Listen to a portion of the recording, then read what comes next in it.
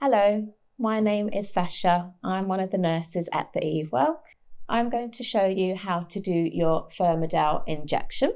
Okay, Fyremadel is stored at room temperature, so you can keep it in a nice, cool, dark cupboard and just avoid storing it anywhere in direct sunlight or above a heater or radiator.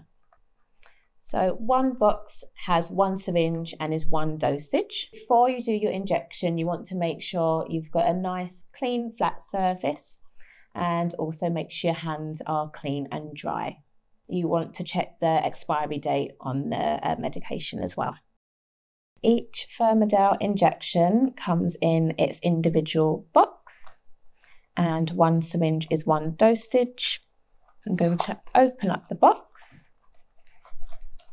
And the injection is inside some plastic, so I'll open this up as well.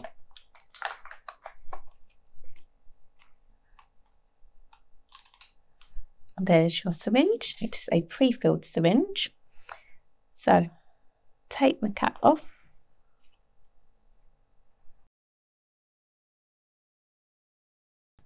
I'm going to pinch the tummy. Push the needle straight in. Push the plunger at the end to inject all the liquid that's in the syringe. And once that's done, I'll remove the syringe. And once you've finished your injection, you can put the whole syringe in your sharps box.